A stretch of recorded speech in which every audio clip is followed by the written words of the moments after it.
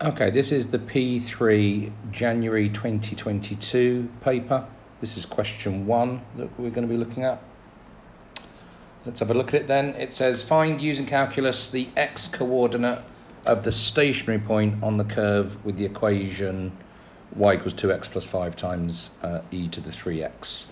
So first thing we need to recognise is that this is going to be a differentiation question using the product rule.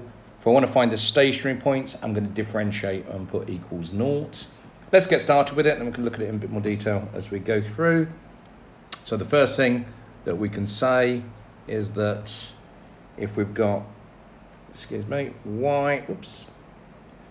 y is equal to 2x plus 5 e to the 3x, then the way that I do these product questions is I choose u to be one of the expressions and v to be the other one. And then I'm going to differentiate. I tend to put my differentials underneath here. So du by dx, the differential of 2x is just 2. dv by dx, the differential of e to the 3x is e to the 3x times the differential of that thing there, or in other words, 3e to the 3x. I would hope that's very straightforward for you. The way that I write down the products rule is I say that dy by dx is equal to u dv by dx plus v du by dx. Some people might use u dash and v dash instead of the differentials there. Absolutely fine, use whatever you are happy to do. The reason I've got it like this then, and the reason I've set it out like that, is that when I'm doing u dv by dx, I know from my diagram it's always going to be that bit there, which means I'm less likely to make any sort of the silly copying errors that generally I do tend to do when I'm doing this work. So that's u dv by dx, and the other one is going to be those two times together. So that's plus v du by dx should be e to the 3x times 2, but I'm going to do that straight away as 2 e to the 3x here. Now, if they ask you just to find the differential, we've done it. We don't need to do any more. You don't need to factorize and tidy it up. If they want you to do that, then they'll do similar to what they've done in this question, is they'll ask you to do something with the differential.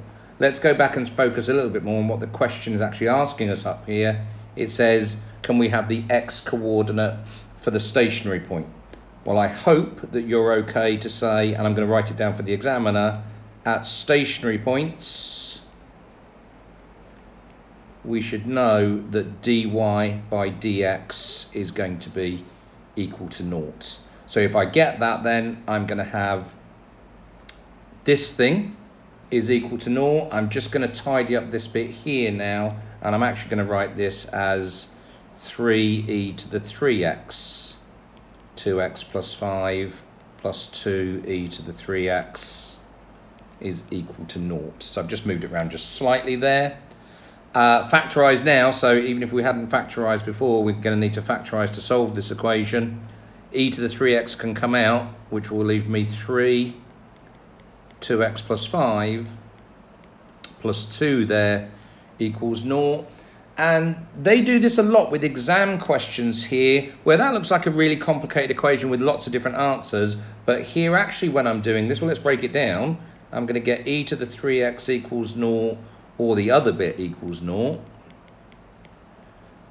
But the e to the 3x part, this can't be 0, okay? If I just quickly show you, just stop for a second and think about what e to the x looks like as a graph.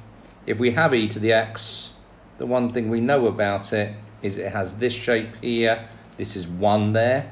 But more importantly, not only does it not work out to be a negative, we actually have that the x-axis is an asymptote. So it can't ever equal 0. So because of that, you don't have to draw any of that out. That's just me explaining it to you guys.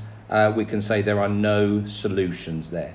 Please make sure you do actually say that there are no solutions as we're going through and doing this bit.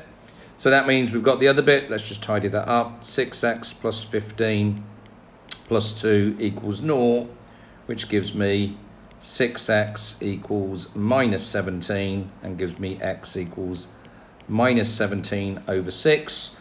Do I need to go back and find the y values? No, because it only asked me for the x coordinate of the stationary point here.